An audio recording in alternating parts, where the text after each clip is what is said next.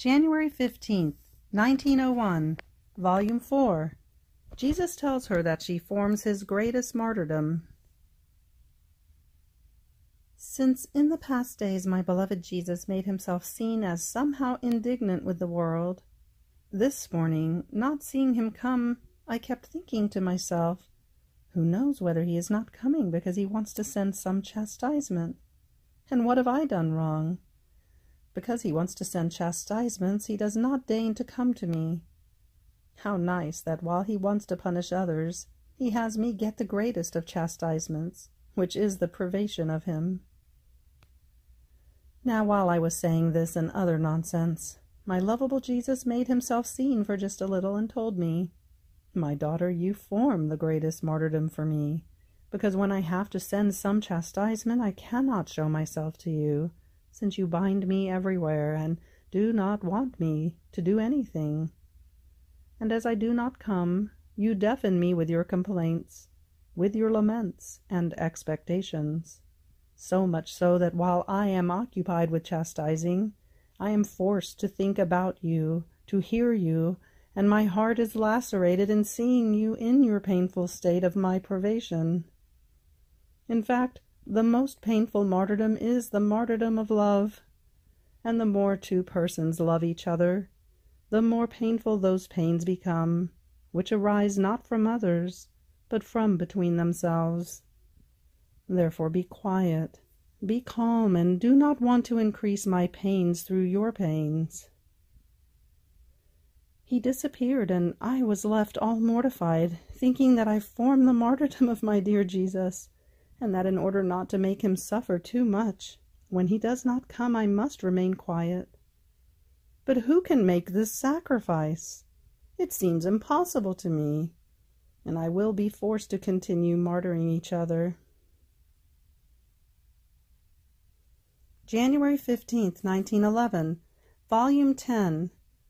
Interest is the poison of the priest. God is not understood by those who are not stripped of everything and every one. Continuing in my usual state, my adorable Jesus made himself seen crying. The celestial Mamma brought him to me to calm him, and I tried to do as much as I could, kissing him, caressing him, squeezing him to myself and saying to him, "What do you want from me? Don't you want love to make you happy and calm your crying?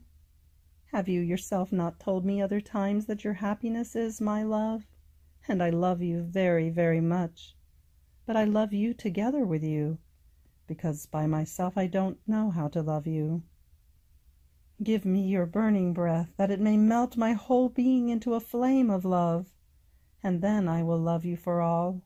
I will love you with all. I will love you in the hearts of all." But who can tell all my nonsense? Then it seemed that he calmed down a little, and in order to distract my sweet love completely from crying, I said to him, "My life and my all, be consoled.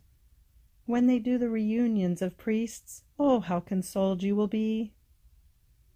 And he immediately, "Ah, my daughter, interest is the poison of the priest, and has infiltrated so much into them as to poison their hearts, their blood, and even the marrow of their bones.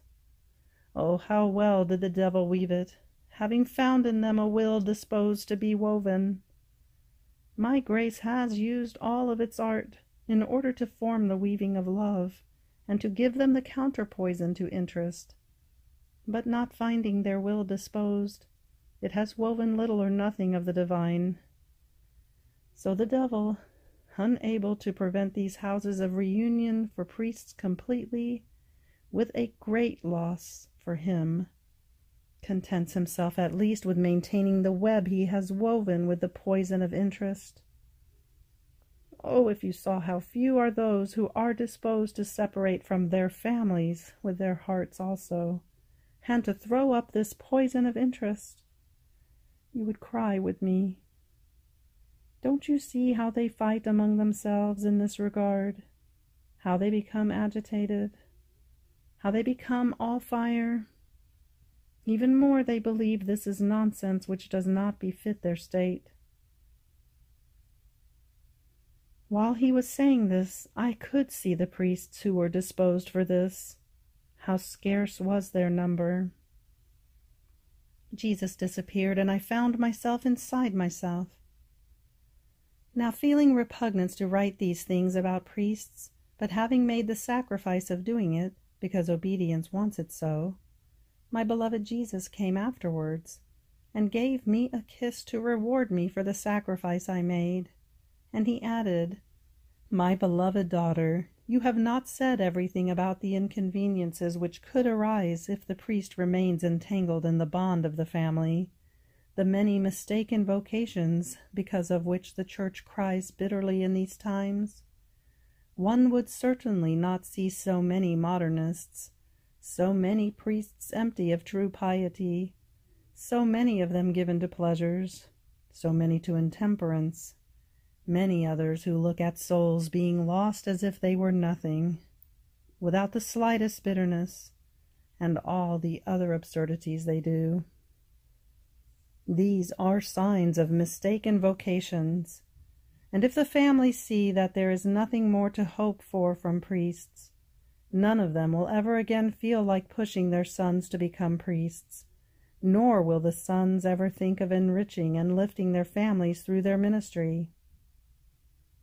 And I, my sweet Jesus, instead of telling these things to me, go to the leaders, to the bishops, and they who have authority can manage to content you on this point. But I, poor one, what can I do? Nothing but compassionate you, love you, and repair you." And Jesus, "My daughter, to the leaders, to the bishops? The poison of interest has invaded everyone. And since almost all of them are taken by this pestilential fever, they lack the courage to correct and to check those who depend on them. And then, I am not understood by those who are not stripped of everything and of every one. My voice resounds very badly to their hearing. Even more, it seems an absurdity to them, something that is not appropriate for the human condition. If I speak with you, we understand each other well enough, and if nothing else, I find a vent for my sorrow, and you will love me more because you know that I am embittered." January 15th, 1920, Volume 12. One who wants to love, repair, substitute for all, must live in the divine will. I was pouring all of myself into the divine volition, to be able to substitute for everything that the creature is obliged to do toward the supreme majesty. And while I was doing this, I said to myself, where can I find enough love to be able to give my sweet Jesus love for all? And he told me in my interior, "My daughter, in my will you will find this love, which can make up for the love of all, because one who enters my will find many springing founts, and as much as he may take, they never decrease one drop. There is the fount of love, which impetuously spouts its waves, but as much as it spouts, it always springs forth. There is the fount of beauty, and no matter how many beauties it releases, it never fades. On the contrary, it springs with ever new and more rare beauties. There is the fount of wisdom, the fount of contentments, the fount of goodness, of power, of mercy, of justice, and of all the rest of my qualities. They all spring up, and each one pours into the other in such a way that love is beautiful, is wise, is powerful, and so forth. The fount of beauty gives beauty of love, wise and powerful, and with such power as to keep the whole of heaven enraptured, without ever tiring it. These springing founts form such a harmony, such a contentment, and an enchanting show, that all the blessed remain so sweetly enchanted that they never move even one glance, so as not to miss even one of these contentments. Therefore, my daughter, for one who wants to love, repair, and substitute for all, there is the strict necessity to live in my volition, from where everything springs, where things multiply as many times as needed, and remain all coined with the divine imprint. This divine imprint forms the other fonts, whose waves rise and rise so much that in pouring out they flood everything and do good to all. Therefore always, always in my will, there I await you, there I want you. End of January 15th. Fiat.